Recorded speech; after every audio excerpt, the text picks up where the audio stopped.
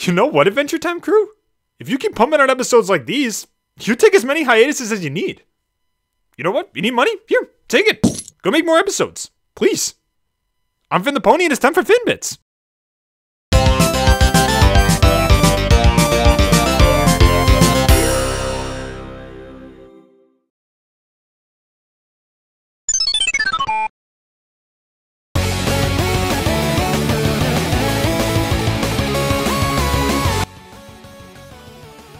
So, Preboot and Reboot, a pair of episodes where Finn and friends encounter a cybernetic master of species evolution, meanwhile discovering that Susan Strong may have a connection to her that nobody would have expected. Does this two-part juggernaut evolve the series in a whole new way? Let's find out. One of the main things I've always admired Adventure Time for is that it's not afraid to take risks. It's not afraid to involve some dark themes, it's not afraid to kill off characters, it's not afraid to try out some obscure plot ideas, it's not afraid to spice up stories with some brilliant social commentary, it's not afraid to do its own thing. The writers of this show will gladly put anything into an episode if they feel that it will enhance the story or characters in any way, even if what they add strays off the path of what you'd expect to see in a typical kids show. And wow, did this episode explore some unique territory. It really does feel like somewhat of a reboot to the series as a whole, with certain secrets finally being revealed and new ones being created.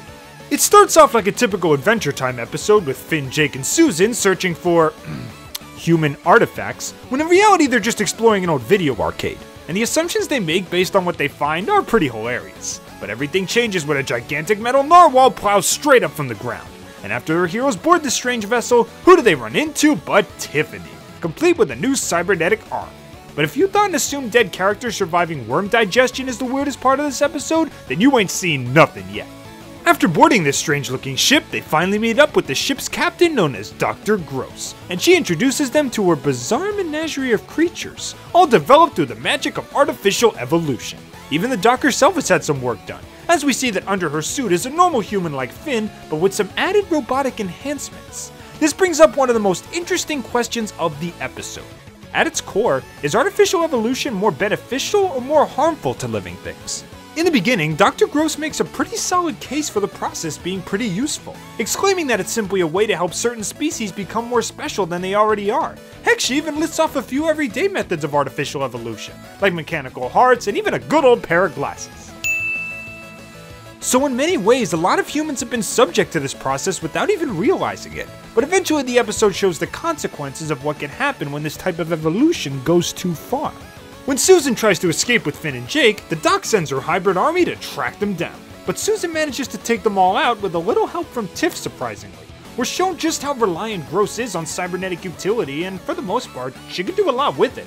But when such gadgets prove useless and some are even used against her, she ends up in a pretty hopeless situation. So yes, in a way artificial evolution can be helpful, but those that rely on it too heavily will only end up using technology as more of a crutch than a helpful push. And when that crutch is removed, it'll be hard for them to stand on their own. Similar to the freedom of artistic expression message in the Thin Yellow Line, I like seeing arguments that are two-sided and show the positives and negatives of certain situations. It feels a lot more balanced that way. But then, we get a reveal of a secret that has been withheld since Season 2. What lies beneath Susan's cat hat is a robotic mind control chip. And when Finn accidentally reactivates it, she goes on a robotic rampage and tries to capture Finn. This leaves PB, Jake, and the others with the really difficult task of having to stop a Hulk-sized cyborg lady without completely killing her, which is much easier said than done. We can even see the uncertainty with these characters as they try to come up with a solution that doesn't involve destroying their friend, and you're constantly left wondering exactly who's gonna live and who's not. And even by the time they do resolve Susan's little chip problem, it's not a complete happy ending.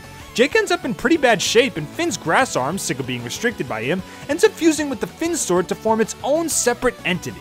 Now that's how you do a cliffhanger ending. You hit the audience so hard with the WTF stick that you make them want to watch the next episode right away, even if it's not out yet. Aside from each of the two episodes having a really interesting dilemma, there are a ton of fun little things sprinkled here and there as well, like great nods to previous episodes, such as Finn being immune to electricity, the reference to Tiffany's last appearance, and of course, Jake's suit! We get some usual AT-style gags, like the bit with the banana guards, and like I said, the entire intro segment, and overall, it pays homage to the adventures of old while introducing the unique stuff I mentioned earlier. If I had any complaints at all, I would say that Rattleball's death felt really unceremonious and kinda unnecessary.